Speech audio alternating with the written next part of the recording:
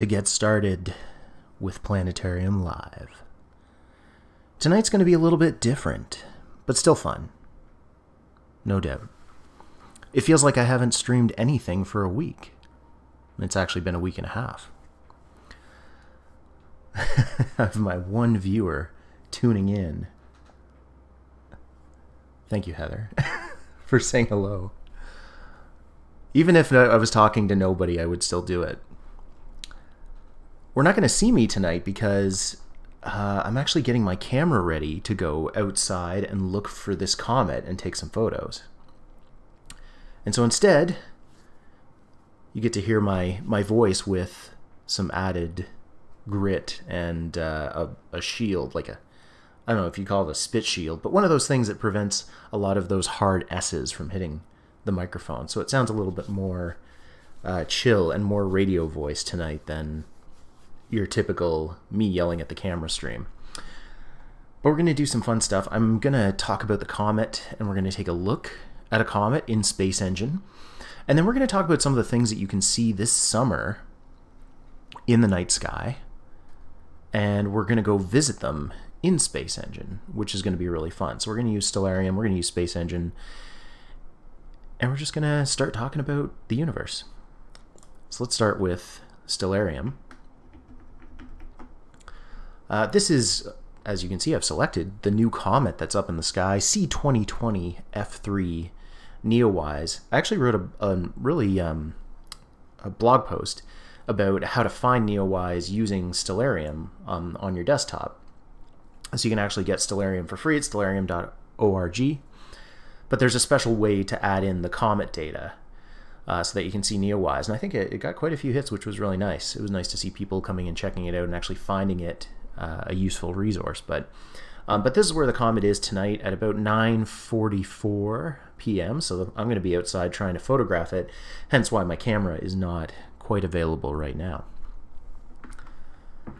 But the comet is setting, you know, so it's following the sun. So as we let time go forward, you'll see that it's going to start to set. And so it's only going to be up tonight until, well, quite late actually, as the sky kind of turns. So it'll be out very low in the sky, like you can see the, what's the height above the horizon? It's one of these numbers up here. I have to find which one. It's probably one of the ones that's changing. That's okay. It's probably the hour angle. So it is slowly working its way down, but it's really low on the horizon right now. However, it'll be dark enough to actually see. Its magnitude is 9.5, which is not bad. Not quite visible, but a little bit below that. If you have dark skies, you should be able to see it. No problem. Yeah, question in the chat. Does the iPhone app work for it? Unfortunately, it doesn't. I have the Android app of Stellarium, and it doesn't actually seem to work to get the comet. So I actually had to use my desktop version. However, there is apparently a web version of Stellarium, and so that it does apparently show the comet. And yeah, the comet is starting to fade. Every day it's getting a little bit further away from the sun, which means there's less sunlight to reflect off of it, to start causing those gases and dust to liberate from it. And like if you look at our target there, you can't really see the comet there, but if we go to tomorrow, it's a little bit higher up. Next day, it's a little bit higher up. It's actually slowly leaving the solar system. And I'm actually going to bring up, while I'm thinking of it, there's a guy I follow who does some really good comet stuff. And I'm going to bring up his page. This is the one. So I use this website to follow all the comets that I watch. Not like I watch a lot of comets, but here we are watching this one. And it's kind of cool because you can see the track of where the comet is, where the Earth is. And actually it is still approaching the Earth. So even though it's going further from the sun, it will get a little bit dimmer. The closest approach to Earth, I think, is the 23rd. Oh yeah, there it is. Nearest approach, July 23rd. Right up there. In the chat, Luna Carbon, there is an app I can suggest, but I think it's iOS only. It's called Comet NEOWISE. Well, I wonder if the maker, Hale-Bopp, made it just for this comet. Who knows? I'm sure it would apply to a bunch of other comets too, though, so that's kind of cool. But there's lots of good ways to find it. So there you go. Here's the comet heading out of the solar system now, and so over time it will get dimmer and dimmer and dimmer. And so if we come back to Stellarium, you can see it over the next few nights are going to be really good, especially because tonight is clear and tomorrow is clear. It's going to be really good. It gets a bit higher up. You should be able to see it in the dark. I'm going to go out tonight, which is the 17th, so I got to go a couple days ahead. There we go. So that's back to today, and you can go out and see it. There's a lot of other stuff in the sky, but I'm going to actually show you what the comet looks like using Space Engine. The comet we're looking at, let's bring it up here. So this is Space Engine, and this is this is actually the comet Hale-Bopp that I was using some footage of this recently for one of the AstroViews episodes. I think, Heather, you know which one. And so I actually went back in time to 1997 when the comet was really, really close to Earth and looked really, really good. And so what makes a comet look really good is that it's getting closer and closer to the sun. And as you'd expect here, you can see kind of the sun is blowing the tails of the comet toward us. And I said comet tails because comets do have two tails. They have this whiter dusty tail and this blue ionized gas tail. Comets are basically like big dirty snowballs. If you imagine some of that snow that you pick up in March or April when everything's melting and there's sand and everything on what's left of the snow, and you make a snowball out of that, that's what a comet is, except they're several kilometers wide. They're pretty big. And so Comet Hale-Bopp was a pretty big one, but as they get closer to the sunlight blasts away a lot of the ice and dust and releases trapped gases. And so when it gets close, it heats up, all that stuff starts to fly away, and it leaves these tails behind. Now, the tail of gas, the blue one, gases are really, really, really, really light. And so the sunlight actually blasts away the gas directly away from the sun. So the ion tail, the blue tail of the comet, always points away from the sun, no matter which way the comet is moving. The white tail, on the other hand, dust is a little bit heavier, and so it actually tends to trail a little bit behind the direction the comet's moving. So you can use the white tail to kind of take a look and say, oh, it's kind of pointing away from, it's also pointing away from the sun, but it's pointing a little bit behind the comet in the direction it's traveling. So it's always a little bit off of the perfectly flat, straight ion tail. But one of the cool things about Space Engine is that everything's actually rendered. So we can go and zoom right in on this. And we're going to slow down quite a bit because we're going in close. You can see in the top corner, the top left corner, we're a distance of about 3 million kilometers from it. This is called the coma, the bright spot at the very head of the comet. And it's a kind of an elongated area where all that dust and ice and melted stuff is forming like a big cloud. And so as we go in closer, we're actually going to see that the comet itself is really, really, really tiny. In the chat, Kaluna Carbon, is this a web program or something we need to download? Space Engine. Space Engine is software. It's not free. I think it costs about $40.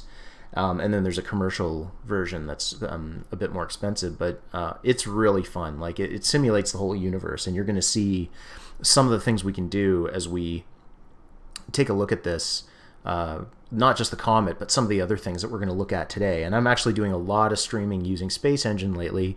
I'm using it in all my videos because it's really fun to simulate what's going on up in the sky and kind of film it, so to speak. So here we go. We're going in really, really, really close, and we're starting to finally see a bit of the shape of Comet Hale-Bopp, which you're going to see is kind of that big dirty snowball look, but it's just a dot right now. We're going in closer. We're still 14,000 kilometers away. So let's go a bit closer.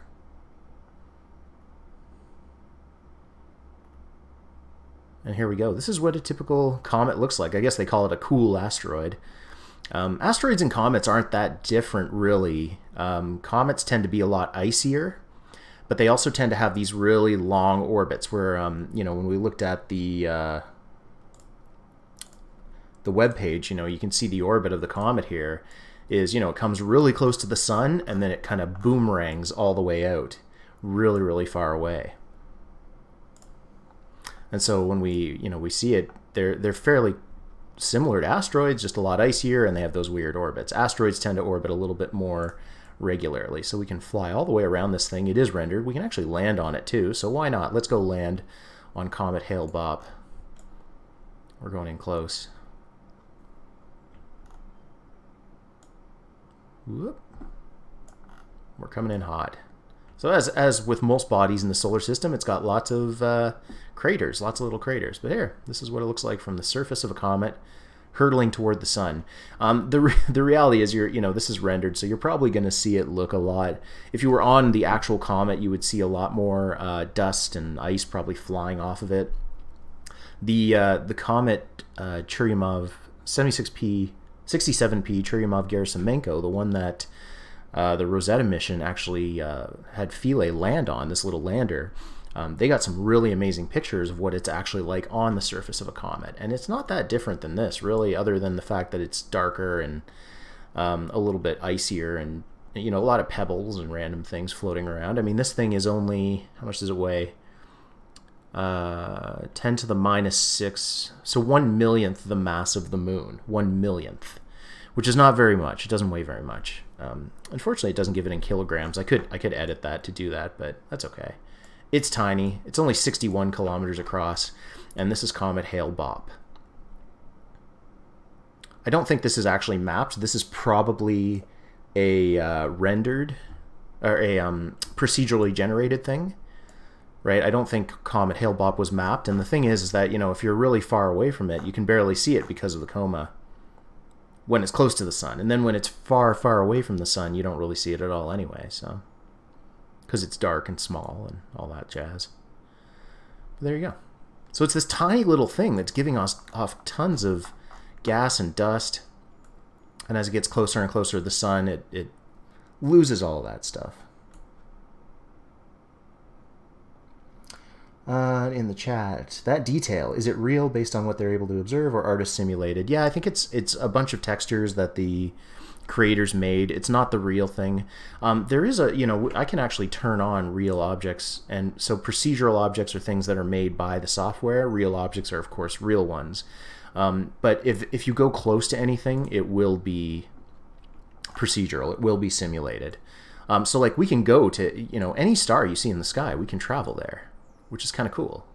And a lot of them have procedurally generated planets, and we can go to other galaxies. We can do all kinds of stuff, and we are going to do that because it's fun. One of my favorite things to do with this software is to actually go and just find a random star and look and see what the planets are like there. And so we might do that. But for now, we're going to go back to Stellarium, go check out the comet NEOWISE over the next couple weeks. You don't need a telescope. Binoculars will do just nicely, and if you're going to take some photos of it, put your camera on a slightly longer exposure so that you get the full tails of the comet, now that you know what they actually do. And I lost the comet, but that's okay, because we're going to go a little bit later tonight and see what else is up in the sky, starting at about 10:30. 10:30 is a good time of night because it's not super late, so people aren't quite in bed yet, depending on how late you like to stay up. But some people are. But most people wouldn't mind staying up to see something cool. We can see our Big Dipper, constellation of Ursa Major right there. There's the Big Bear. Looks like a bear too. But we're trying to see some of the interesting things to actually look at in the sky. And one of the most interesting things that are up right now, or rather two of the most interesting things, is that if we kind of fly around, swing around to the south, oh hello, we've got two planets there. We've got Jupiter and Saturn. Jupiter and Saturn are typically both up all summer.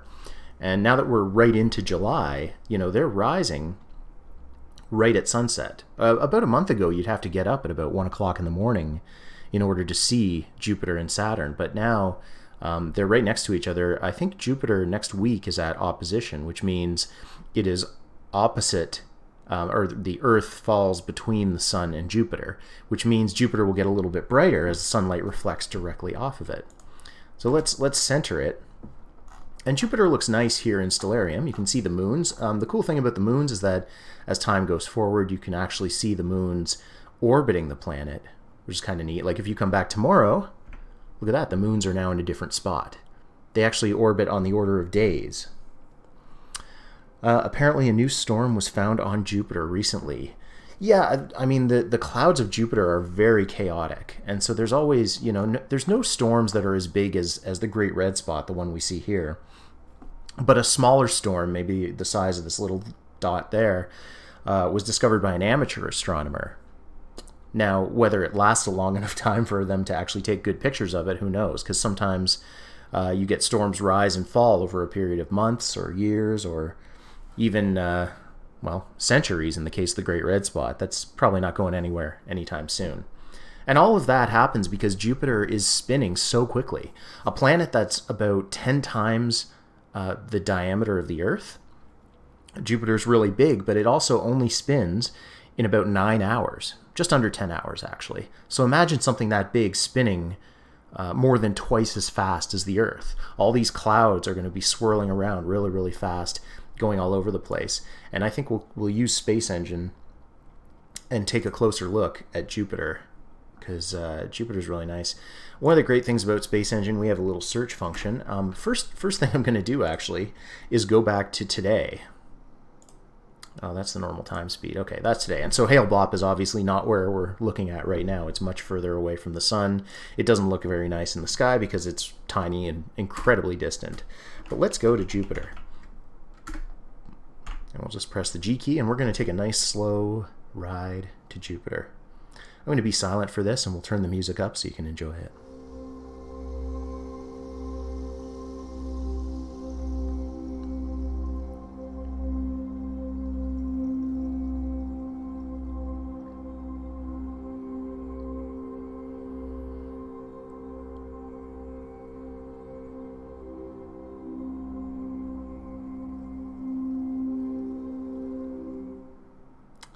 Okay, we've arrived at Jupiter. And this is the beautiful thing about Space Engine, is that we can just swing around it as much as we want. We can see some of the blue cloud tops higher up in the atmosphere. This is based on, this graphic is based on recent imagery of Jupiter taken from the Juno space probe. Jupiter is the largest planet in our solar system. By a long shot. It weighs as much as all the other planets combined, and a bit extra. You'll notice most of the storms kind of fall along the cloud bands north and south of the equator. And all that really has to do with how fast the clouds are moving. Clouds along the equator have to move faster because they have to cover more distance than the ones that are further down. And that difference in speed creates a swirling called the Coriolis force. And we can swing all the way around Jupiter. And we can even take a look at some of Jupiter's 79 moons. If we swing away a little bit, you can see a couple of them right there. There's Europa, one of the places thought to have life. We've got a nice view of the galaxy, the Milky Way in the background. It is our big sibling protecting us. It's a good soundbite, Heather, from your interview. As we move a little bit closer, I think this is Io. No. Yep, that's Io. One of the 4 Galilean moons of Jupiter. Yes, I should say, thank you for prompting the science, right?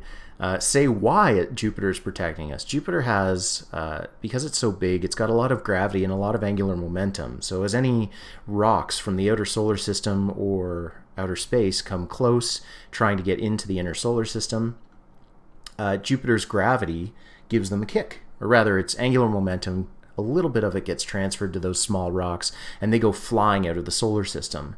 And so in a way, Jupiter shepherds all of these other rocks coming into the solar system and says, yeah, you can't stay here. And actually, that might be one of the reasons why life was able to thrive on Earth.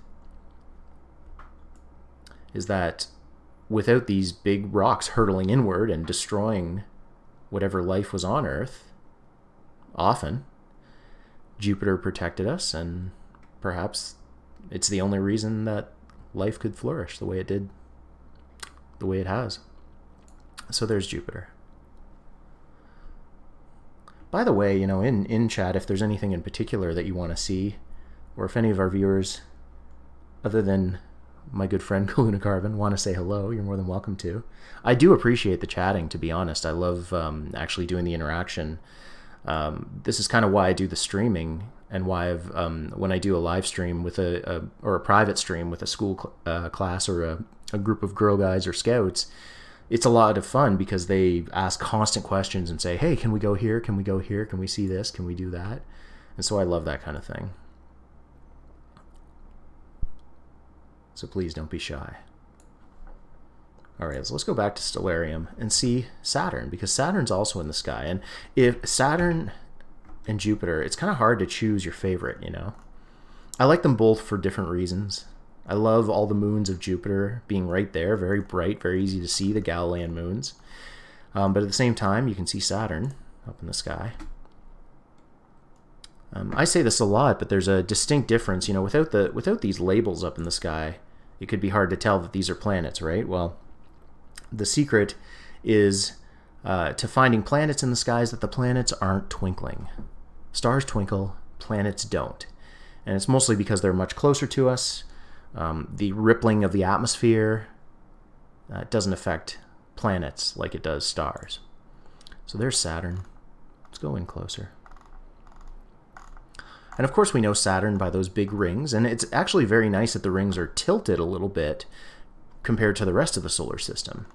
That lets us see the light reflected off of them. Saturn has a lot of moons as well, actually more than Jupiter now, 82, I believe, and counting, including some of the larger moons like Titan, Tethys, Rhea, Dion, and Enceladus, another place where we might find some life. Now Saturn looks absolutely gorgeous in Space Engine, so we're going to come back and go take a nice short trip over to Saturn. Although I've set the go-to to be about 30 seconds, so we'll take that, well, 10 seconds this case. It's the short go-to, but that's okay. We're going to go to Saturn a lot faster. And here we are. Well, it really takes you in close. But yeah, this is Saturn. We can actually bring up the labels so we can see what all of these little moons are, or at least some of them. We can bring up the rest of them too. Dwarf moons. There you go.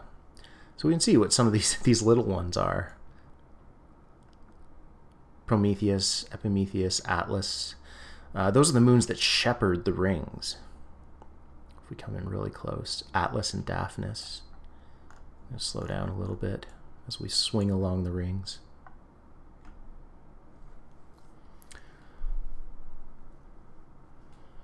Jen says, Ryan, I heard some noise about a passing asteroid soon, as well as moving the magnetic field. Can we discuss these?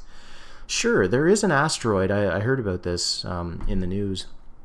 There's an asteroid that's pretty big. I think it's a couple 100 meters across. I'd have to check that, but heading close to Earth. That's not uncommon. I mean, if you could see all the rocks that were up around us in the sky, your mind would be blown. They're everywhere.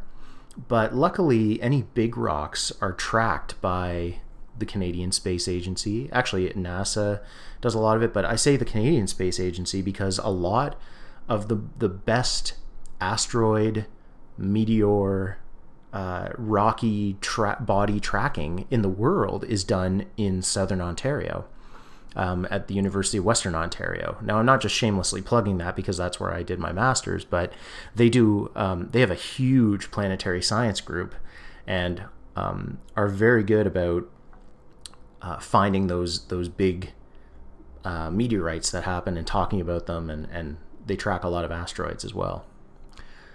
But there is a worldwide group of people who tracks all these bigger asteroids to make sure that, if they are going to come close to the Earth, is there a good chance that they're going to hit us? And if so, how do we deal with that?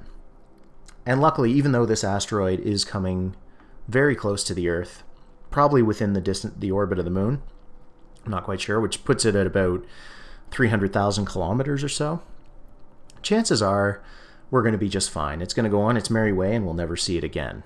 So these happen often, but they're somewhat sensationalized with the titles. They're often talked about as if like, oh, hey, this huge asteroid is coming by and nobody's talking about it. Well, yeah, we're not talking about it because it's not really a big deal. It's not dangerous. So there you go. So that's the asteroid. As far as the moving magnetic field, I do know that the Earth's magnetic field is technically moving north, or closer to Russia. I shouldn't say north. It's technically the North Pole. Magnetic north is moving closer to Russia. It does move all the time. And, thanks for that, Heather, in the chat. It does move all the time, the magnetic field. Let's just take a quick hop over to Earth. We'll come back to Saturn, I promise. It's really easy to do. Given our year. Well, you know what I was talking about just this morning was that... Oh, hey, was that the Comet? That might have been the Comet, so we might go visit that. One of the things I was just talking about this morning was how on Halloween this year we're getting a full moon. Like, isn't that just icing on the cake, right? Like, if there's going to be a zombie apocalypse or if the gates of hell open up, it'll probably be on Halloween during the full moon in 2020. So yes, the magnetic field of the Earth is shifting. It does move all the time, and you know, it's one of those things where if you're not paying attention to it, you don't really care about it. You don't really notice. But every so often you get a headline that says, hey, the magnetic field is moving and we don't know why. Again, that sensationalized headline of, you know, hey, something might be really wrong here. You should be afraid or you should worry about this. Don't worry about it at all. I'll tell you when it's safe to worry. But yes, 2020 needs to take a chill pill. It needs to ease off the gas a little bit. But hey, we just got to be happy with what we do have. Even though this year's been crazy. Count your blessings. Help other people. That's all you really need to do. And try to keep positive, you know. There's so many ways to be negative and so many things that invite you to be negative about everything. That's just not worth the energy. More cats, why not? Alright, so we're back at Saturn and its many, many moons. So let's fly around a little bit. One of the things I love about the rings of Saturn is that really, as big as they are, about 100,000 kilometers across, they're super thin. You can actually lose them if you go at just the right angle. They're about 100 meters thick, which sounds like a lot, but when they're 100,000 kilometers, or 100 million meters across, that 100 meters of thickness isn't really that much. Let's go surfing along the rings a little bit. And we're going to take away these labels. As nice as they are, they kind of take away from the cinematics of the scene. And see, this is what I love, is this scene. Can we learn more about Hyperion? I don't know much about that moon. It is, Hyperion is a sponge. Basically. I'll show it to you. Actually, I named my computers after Hyperion. My computer in grad school was named Hyperion. Yeah, it's actually very, it's got a lot of holes and it looks kind of like a sponge. So we'll go take a look at it. But let's go surf the rings. You notice there's a gap in the rings as well. This is called the Cassini gap.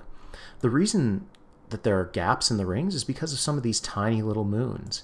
The gravity of these moons pulls on all those little bits of ring particles, creating the gaps. And we're going to go see one of those moons right now because I can see one just up ahead in the outer ring. Okay, let's slow down a little bit. So that is the moon Pan. What a great name. Let's go in a little closer and see Pan.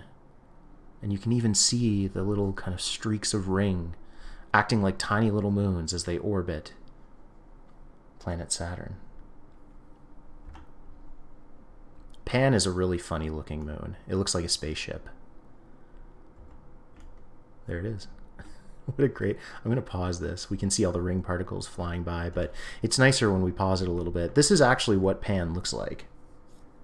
This little moon that looks like a tiny version of Saturn. Doesn't that just look like You know, a child looking like the parent. So that's Pan. Let's start time again and we can watch.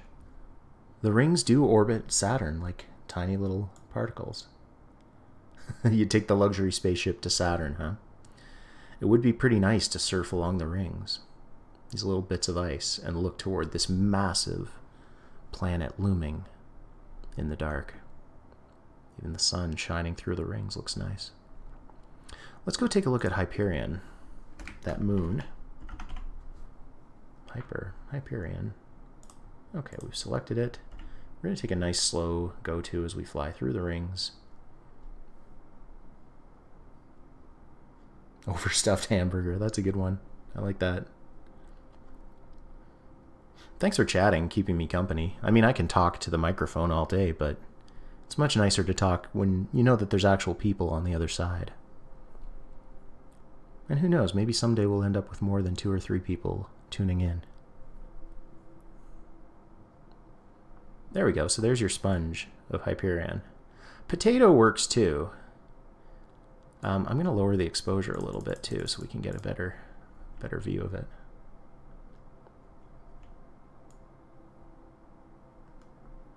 Yeah, like that, doesn't that look like something you clean dishes with?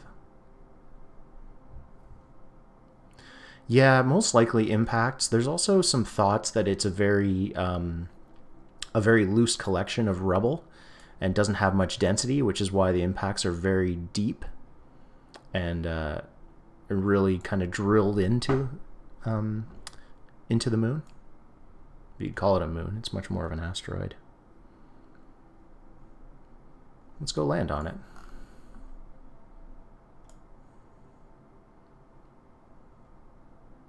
Because that's one of the nice things. It's just like you can see how spongy and porous it is.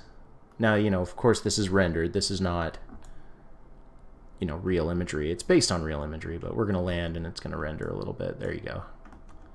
There you go. This is life on Hyperion. Can we see Saturn? I think that's Saturn. Yep, there it is. Oops.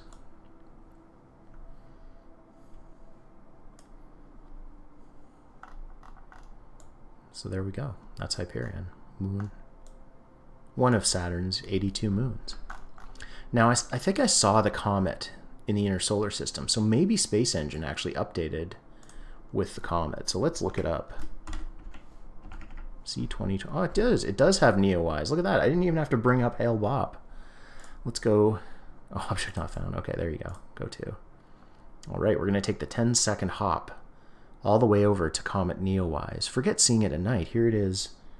Can we land on it? Sure, why not? Whoop. Now, as you can see, again, it's pre-rendered, right? So this is... we'll adjust the exposure back up. I'll start far away from it again so you can get a sense of just how small the comet itself is compared to the coma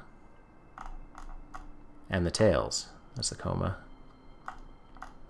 and the 2 tails. Now you can see the tails are much more spread out because this comet is moving away from the sun. Again, it's actually moving in this direction toward the blue tail that you see there. So it's moving away from the sun. And so what happens is, even though the ion tail is still always pointing away from the sun, this dusty tail that you can see here, the dusty one, because the comet is moving kind of down into the left of the screen, the dust is all starting to fall behind it as it travels. So the tails are actually quite far apart. And that actually makes it a lot nicer to photograph too. So yeah, let's go land on it. Let's center it. I gotta slow down substantially so I don't crash into it, because that wouldn't be very fun. Yeah, we're going in really, really fast here. We gotta slow down a bit. That's one of the hardest things to control in this software is, yep, there we go. I flew right by it. It's traveling too fast. There we go.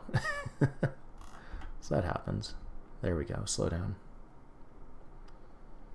Yeah, it's a great piece of software. Like, I discovered it about 3 months ago, and I'm just producing so much content with it because it's fun.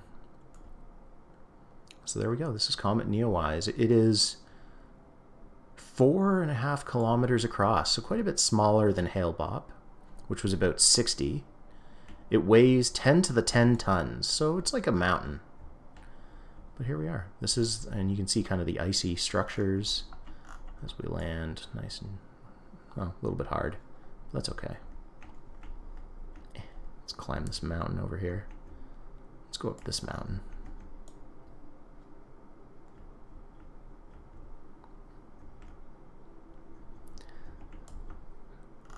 Yeah, mostly good friends and nice people tuning in. I occasionally get some random people. I actually did really well when I was doing YouTube streams, but Twitch is kind of a new thing.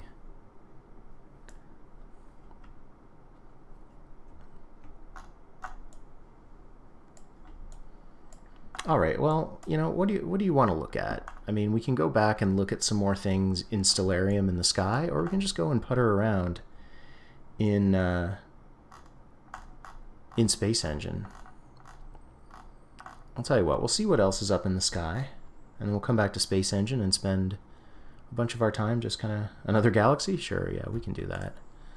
I'm gonna come back to, let's come back to Stellarium and just work our way back so we can see the night sky. It's important to remember that, you know, although there's a lot of fun things to see in this software, it's no substitute for the real night sky. Jupiter and Saturn, toward the galaxy in the south, the bright red star Antares, often mistaken for Mars, but remember, stars twinkle. And so that one's going to flicker. It's not going to be like Mars, although it is red. One quick thing, Jen, I think you'll appreciate this. I was thinking of you when I posted this today, was, let me bring it up. On the YouTube channel, Heather and I actually made a how-to video for the Space Club. Yeah, he would be saying moon. Lucas would be loving the moon.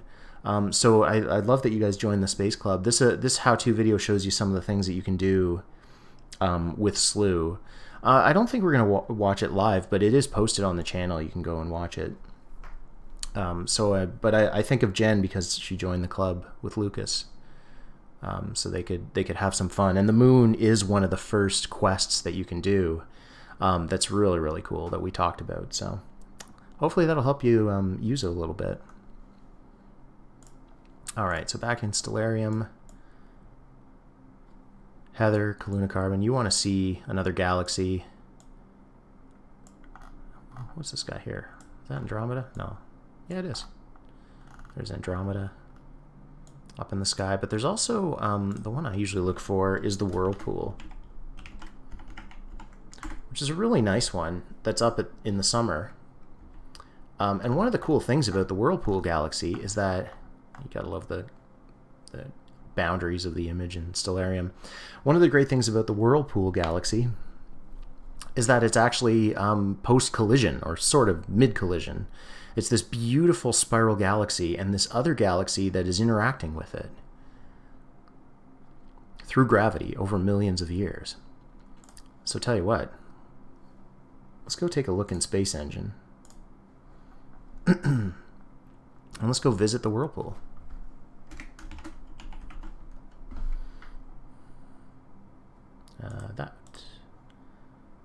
We're just going to select it. We'll do a slow go to, which is actually really fast. Jeez.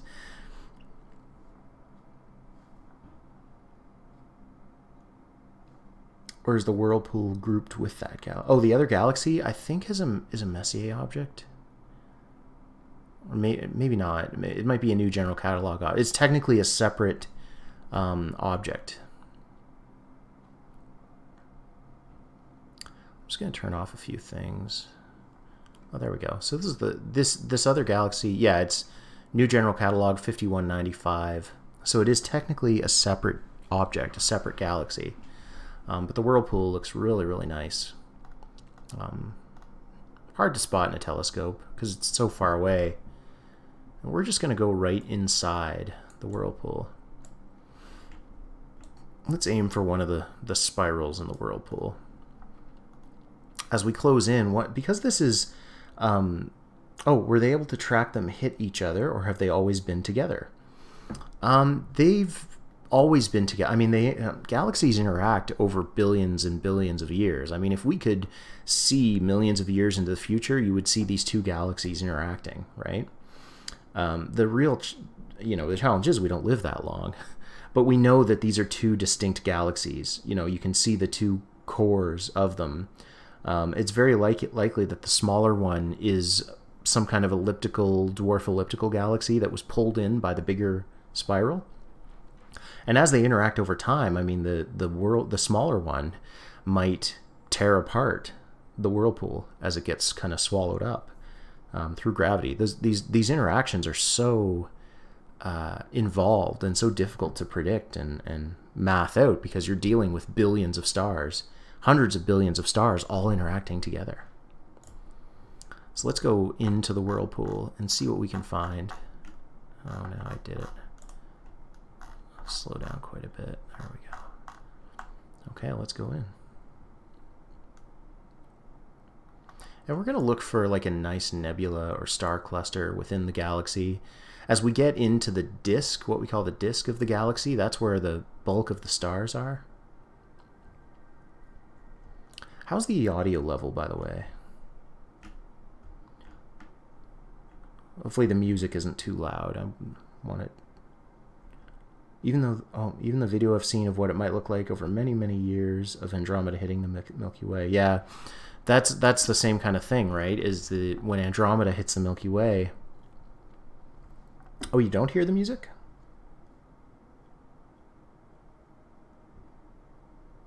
I wanted to turn it up a little bit. Oh, that's so weird. How about now? Okay, good. So I just had it too low. I want to have a little bit of background, so it's not just me talking in the silence. It's nice to have a little bit of audio. Okay, so here we are in the whirlpool. Look at that. This is there's the core of the galaxy over there with all the gas and dust. Let's pick a star. Okay, that's good. Thank you. Now I'll make note of what that level is. So let's go down further, as we see all the stars race past us. And we get into the thick core of the galaxy. Ooh. Look at those big filaments of gas and dust that go into forming new stars. Are there any interesting things around? Any clusters? Well, let's keep looking. Go through some of these gas filaments. See if we find anything neat. Oh, there's a big blue star over here. Let's go take a look at this. The cluster we imaged the other day. Okay. That's probably in our own galaxy, in the Milky Way. Oh, here's something cool. Here's a big... But we can definitely go to that if you'd like. Let's go in a little closer.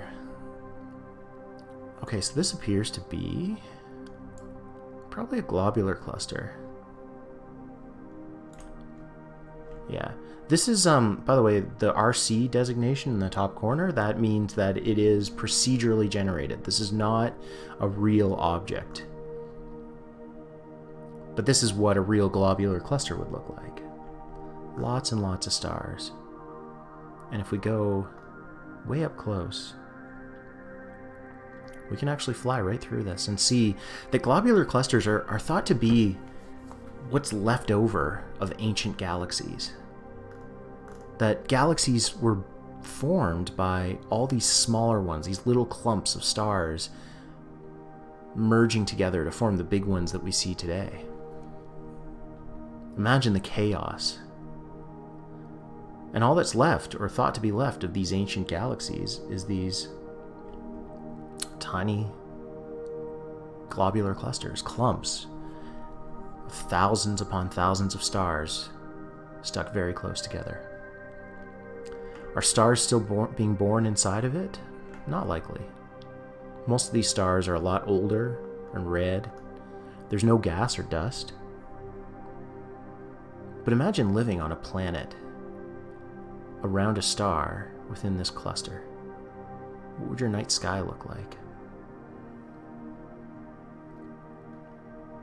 we're going to go in a little bit further, and then we're going to answer that question. We're going to look for some planets. In fact, one of the nice things about Space Engine is that we can look for planets with life. There is life in this universe, in this simulated universe. So why don't we look for any life? Oh yeah, lots of life in this cluster. Holy smokes! These are all procedurally generated. Just to note that none of these are actual real planets, but 16 planets, 2 which have life. That's kind of cool. 2 moons that have life. K-class star. M5.5 is a good one. So let's select that. And we're going to go there. This is a star within this globular cluster.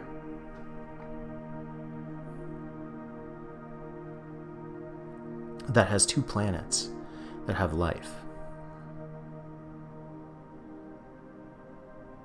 Are we there? No, we're coming in on it. Oh, it's a binary red dwarf, so it's 2 tiny red dwarf stars. You can't quite see them yet, but we're going to get in closer, and they'll start to appear in the center frame as we close in on them. Caldwell 75. Okay, we'll do that one before we're finished.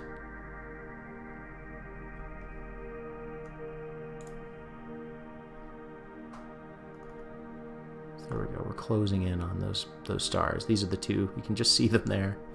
One of the great things we can do is actually see a chart of how this system is built. Look at these. These are the 2 red dwarf stars. They're so small. 1/100th the mass of the sun, 1/10 the diameter of the sun. There are planets that are actually bigger than each of these red dwarf stars that orbit each other. It's a complicated system. These stars orbit this empty point. This is the barycenter, the center of gravity. Red dwarf stars are typically very, very low mass, light, but dense, very compact stars. They're basically the smallest thing that can become a star. They are very tiny. And actually, they're the most common stars in the universe. Whoops, too close. These 2 are orbiting a point between them, and they each have their own planets that are very close, and there's a couple other planets that are very far away. And if I had to guess, I would bet the planets that have life are some of these ones in here.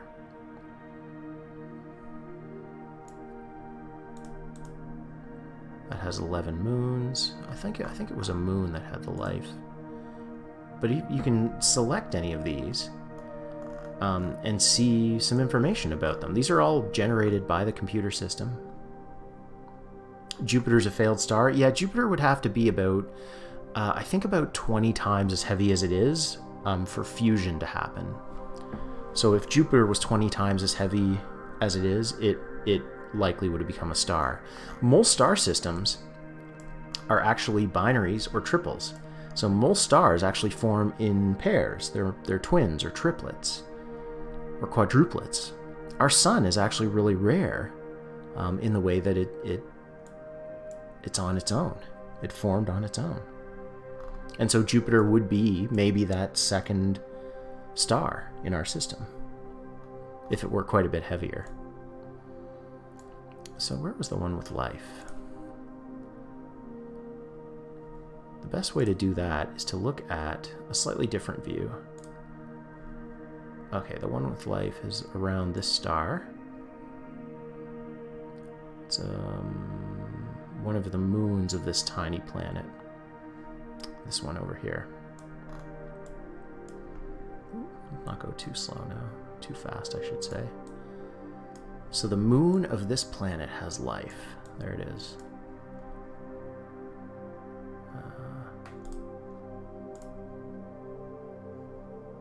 Yeah, that's the moon, B7.1. So this is a planet with multicellular organic life, subglacial, which means it's below a hard layer of ice. Let's go there. and see what it would look like to some life on this planet looking up in the sky. There it is. This is a planet in the universe, inside a globular cluster within the Whirlpool galaxy that has microbial life. It's not real, but it doesn't mean that planets like this don't actually exist. Let's go in close. Now, the whole surface of this moon is illuminated because... Oh, we're getting a little bit choked up there with the computer. That's okay. So look at this. The whole planet is bright because there are so many stars in the night sky that it just brightens up the whole place. Imagine your night sky looked like this. Stars everywhere.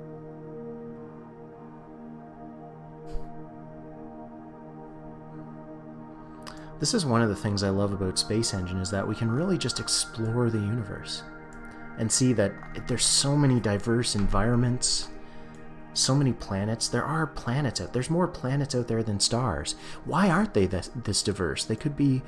Those planets could be gas giants, but they could have moons that have life. Those moons could be surrounded by asteroids that are constantly pushing that microbial life around from star to star.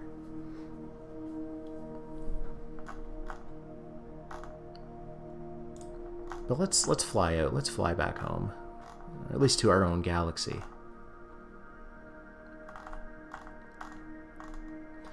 As we go faster, we start to see all the stars slowly fly past us, and we see how dense that cluster is.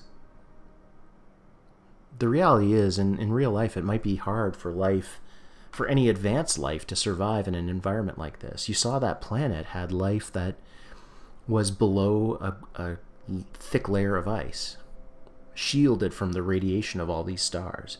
But if there was intelligent life, it probably couldn't thrive in this kind of environment. Just so much radiation from the nuclear engines of those stars.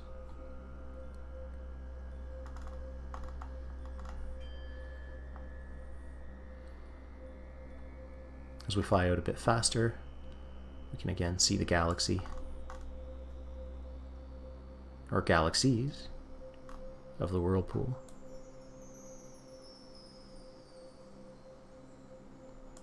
And let's look back toward the Milky Way.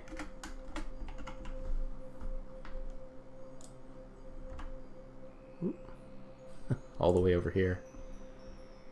It'd be kind of hard to find with all these other galaxies out here. It would be cool if we could travel like that. I don't know if you noticed the speed on the screen, but we're going at 13,000 light years per second. That is a stupidly fast speed. And still we're just barely, if you look in the top corner, barely covering the 24 million light years distance to the Milky Way. So let's speed up. This time, every dot that's flying around us is not a star, but a galaxy full of stars. Hundreds of billions of them, with their own planets, moons, asteroids, comets, and maybe life.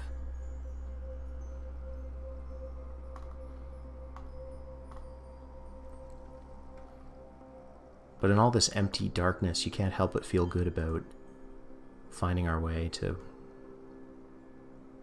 our home. As big as it is, the Milky Way is still home.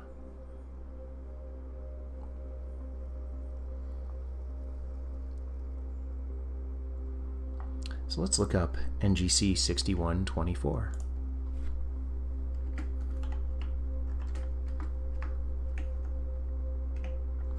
There it is. Oh, it's over there. Let's go. We'll take a nice slow ride there.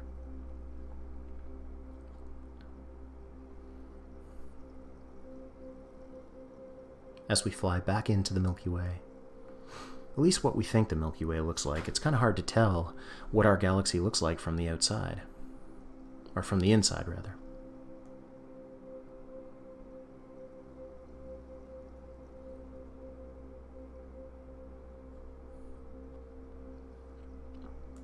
So there we go.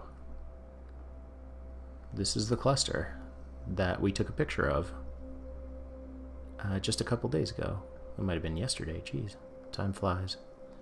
2 days ago, I think. In the Space Club.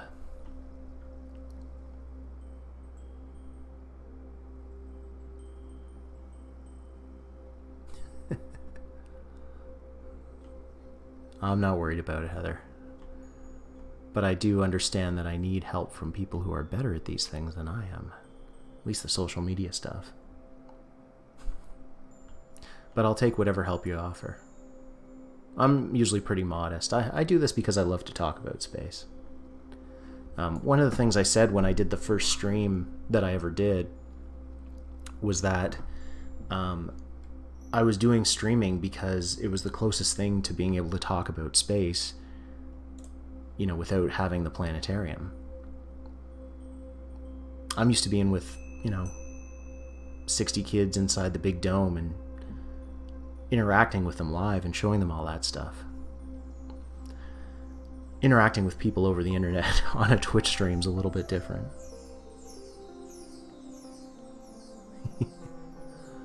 I'll take whatever help you have to offer. I love this part of the audio track.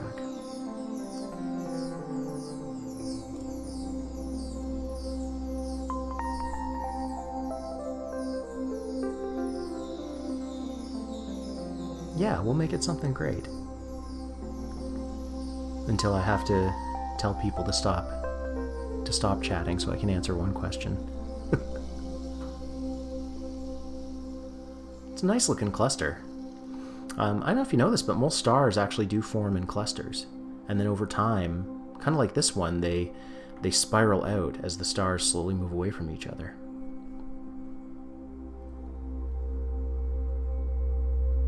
So all these stars that were born together are now spreading out into the galaxy on their own. The Sun was actually thought to be born in a cluster with most of the stars in the Big Dipper.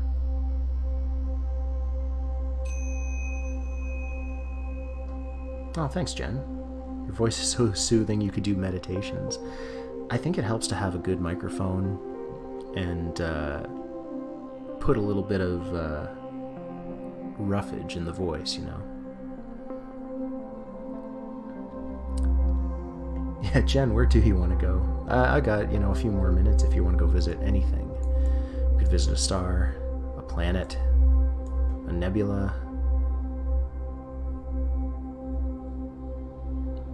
Just go and see what it's like on another planet. You meditate daily. That's really helpful. It's very good for mental health. To kind of calm your mind with all the noise that's going on. Want to be on Mars? You got it. Let's go back to Earth. And Mars is a fun place to visit.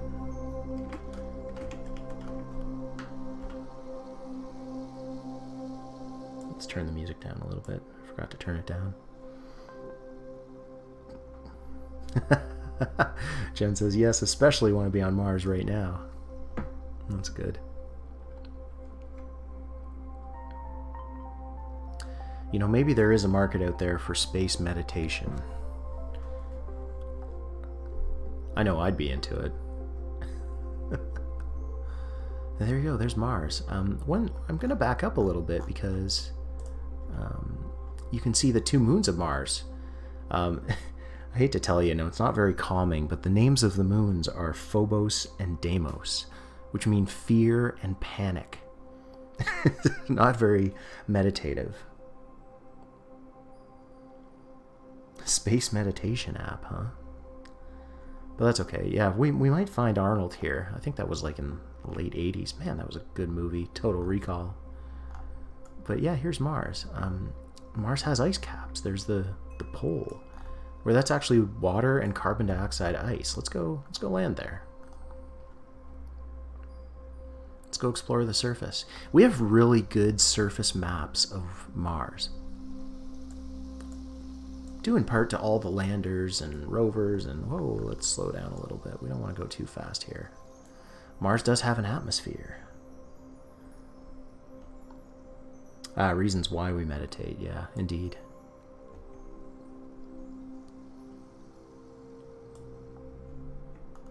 Alright, slow down now. As we get a bit closer to the surface, the rendering gets a little bit more wonky, so I'm going to stay above the surface a little bit, but hey, look, there's the comet. That's what it looks like from Mars. That's kind of cool. What a nice boost. And if we zoom in, we can actually treat this like a telescope as well. And if we center on it, we can actually, there you go. That's what NEOWISE looks like from Mars. I'm going to screenshot that because it's a nice one. So if there's any Martians out there, they're probably enjoying the comet too. Although chances are, I hate to tell you, it's probably not bright enough to see because the sun is up, right? One of the things this software does really nicely is it makes everything a lot brighter so that you can see it. At least the objects in the sky. Let's go up and investigate some other parts of Mars. It's about half the size of the Earth. It's not a huge planet, but yeah, I'm sad you can't get it from Mac either. That if you ever want to just stream and you know, have a call and we can play around with this if you want to investigate more, or you can just, you know, wow, okay, that I'm going to stop pressing buttons for a little bit.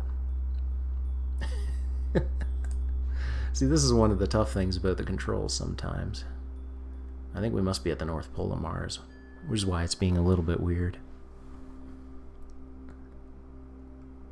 That's funny. Favorite planet, eh? Alright, let's get out of here. I think I know what the problem is, but yeah, we're rotating with Mars, that's why. Alright, let's go higher. There are some clouds on Mars. They're a little bit pronounced in here, so I'm going to turn them off. You know, it's funny you mentioned about meditation, because I did try to choose some audio tracks that were really calming and relaxing, because I'd love that kind of feel of, you know, kind of exploring the universe in this really relaxed, meditative fashion, you know? Like, have some calm music, just enjoy the sights and see what's out there.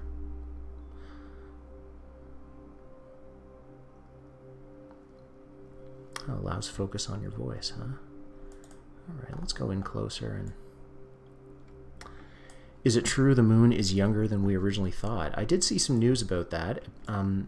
It is about 85 million years younger than we had originally thought, which is an update, not a huge difference compared to the 4.5 billion years old age of the moon. But so here, let me go to the moon as we talk about this. One of the interesting things about the moon is that there was this period called the late heavy bombardment. And that's where, you know, the moon, there was a lot of, when the solar system formed, there were a lot of extra rocks left over. Asteroids and comets and boulders and mountains all flying around. And most of those rocks ended up hitting everything in the solar system. The Earth, they hit the moon. And so this is a period about 3 billion years ago. Here we go. There's the moon. And so this is where most of the big craters formed on the moon that we can see here. Most of them, I say, but like this is the oh, it's the basin on the south part. I can't remember what it's called. But that's a big crater, right? And all these smaller ones happened during the late heavy bombardment. Well, one of the things that researchers are looking at is when did the late heavy bombardment actually happen? And as they narrow that down, that gives us a little bit more of a sense of how old the moon really is. And so a recent paper that came out, you saw it in the news obviously, Jen, is that the moon is, they've updated the age of the moon by about 85 million years, which is about about 10, about one, well, say 2 or 3% of a difference from how old we thought it was before. So not a big difference, but a measurable difference.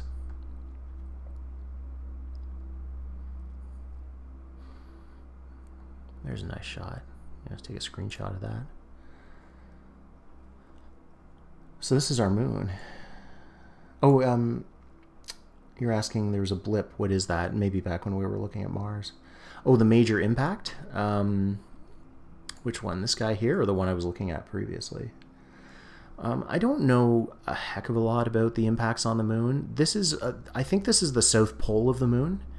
I can't remember what the name, it's something basin, but I can't remember. Oh, the first one at the top. It's kind of hard to do it when you're over chat. I think that's Tycho there. This is one that's on the what you'd call the dark side of the moon. The reason that they're dark, though, the bottom of this sad squished face, that's good, I like that. The reason that they're dark at some of the bottoms of these bigger craters and basins is that a long time ago, when the moon was very young, even these dark regions up here, they're called mare.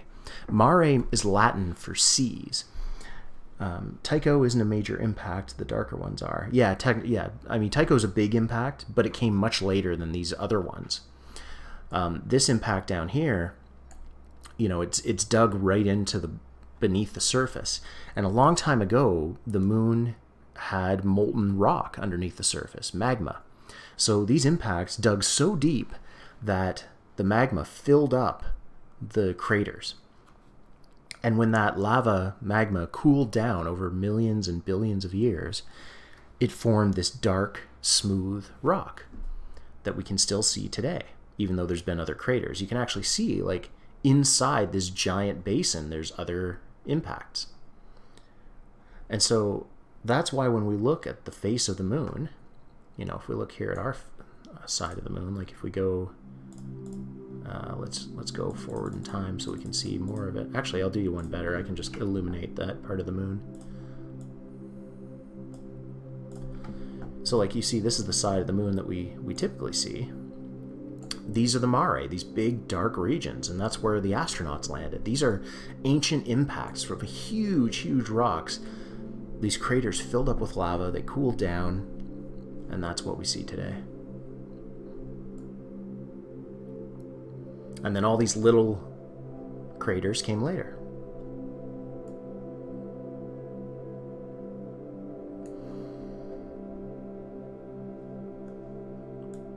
All right, so I think I'm more or less done. I am going to go outside probably in the next hour to take a look at NEOWISE.